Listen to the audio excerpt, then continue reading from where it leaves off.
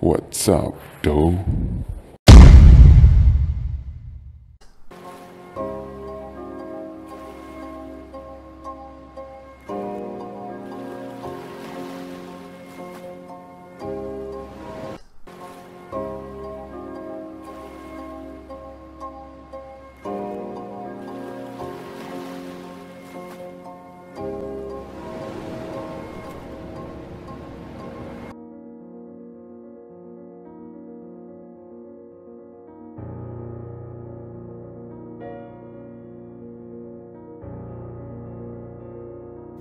So this is what they look like without. You can see there's a couple different patterns going on. And they fluoresce very brightly under long wave UV. Quite a few different flavors. And white light back on. And take the UV away.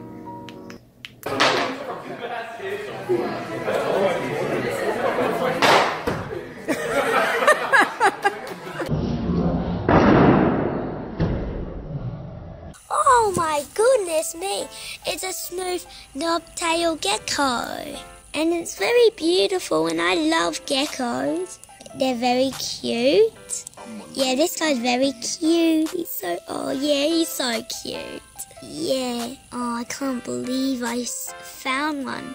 I've never seen one of these in the wild before.